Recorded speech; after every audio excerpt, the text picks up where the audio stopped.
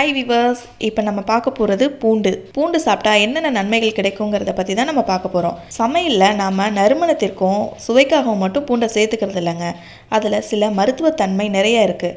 அதை பற்றி தான் நம்ம பார்க்க போகிறோம். பூண்டை பச்சையாக சாப்பிட்டிங்கன்னா உடல் எடை குறையும். பூண்டு சாப்பிட்டா வயிற்று பிரச்சனை நீங்குவதோடு அஜீரணம் மற்றும் பசியின்மையை போக்க உதவியாக இருக்கும். சர்க்கரை நோய் இருக்கிறவங்க பூண்டை பாலில் வேக வச்சு இரவு படுக்க போகும்போது சாப்பிட்லாம். பச்சை பூண்டை வெறும் வயிற்றில் சாப்பிட்டா ரத்த அழுத்தம் அதிகரிப்பது குறைந்து இதய நோய் வராமல் தடுக்குங்க.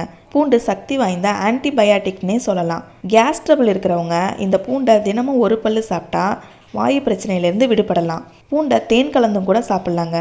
தினமும் காலையில் தேன் கலந்த பூண்டை சாப்பிடுவதால் நோய் எதிர்ப்பு சக்தி அதிகரிக்கும். சளி, காய்ச்சல், இருமல் போன்றவை வராமல் இருக்க தேனில் ஊற வச்ச பூண்டு சிறந்த மருந்தாக இருக்கும்.